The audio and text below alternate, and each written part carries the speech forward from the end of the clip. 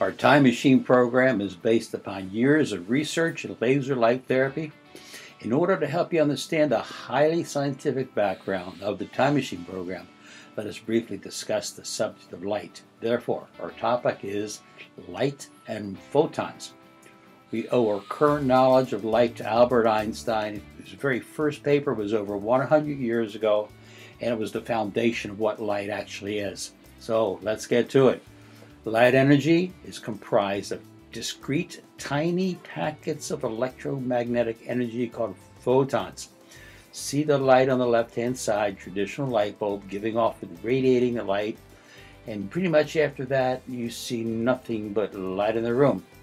But what is happening that you do not see is giving off these tiny photons of energy that is circulating and illuminating the entire light. The time machine program is effective because it adheres to the principles of photobiology. This is defined as the effects of these photons of light on our tissue cells. And the first law of photobiology is that lower level of light is absorbed by a receptor in the deeper skin layer known as the skin's dermal layer. And that sets into motion many skin rejuvenation and healing actions that can best be described by the term photobiomodulation.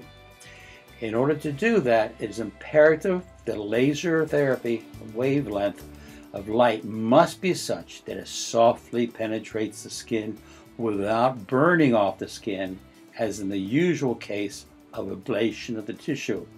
And for this healing or youthening effect to occur, this can only happen when it is within what is scientifically known as the optical window. As you see by the accompanying slide, the absorption, the wavelengths on the different axes of the graph. To the left-hand side of where 600 is, things are blocked off.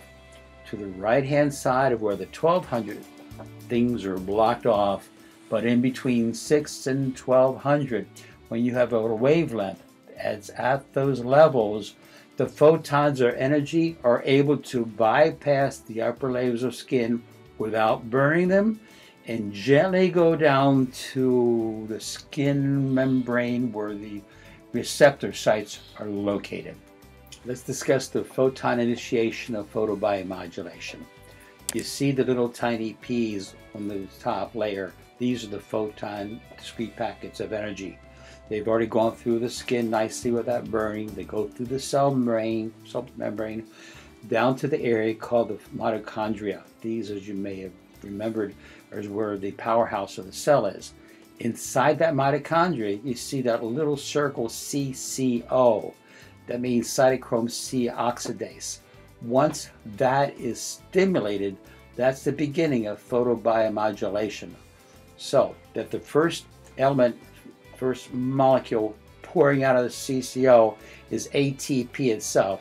And we know that ATP is absolutely necessary for the energy and the muscle needed for cell building and repair. The activation of the CCO also causes the release of nitric oxide. The nitric oxide widens and opens up the surrounding microcirculation and increases the vascularity so that there's an increase in the nutrient delivery to the cells. Further, there's additional oxygen delivery to the cells for enhanced mitochondrial respiration. Further, there's more complete and faster removal of byproducts and toxins, and therefore even enhanced enzymatic activity. The release of the ROS, which is known as reactive oxygen species, it's an event that will increase the growth factors for tissue proliferation, repair, and rejuvenation. This production causes a cascade of events to increase new collagen production, repairs weakened collagen, increases fibroblasts, increase the platelet-derived growth factor, and increases cell longevity by decreasing apoptosis, which is the cellular death. Therefore, our cells are also, besides being rejuvenated, those that exist are going to last longer and be repaired. To review how important of all this is, as far as increasing the growth factors, it enhances the formation of fibroblasts. Now, these are the cells that actually secrete the protein to form your collagen and elastic fibers and substance that holds the cells together in the connective tissue. The keratinocytes, these are the cells that form the protective outer layer of your skin. That's our first protection, the first defense against infection.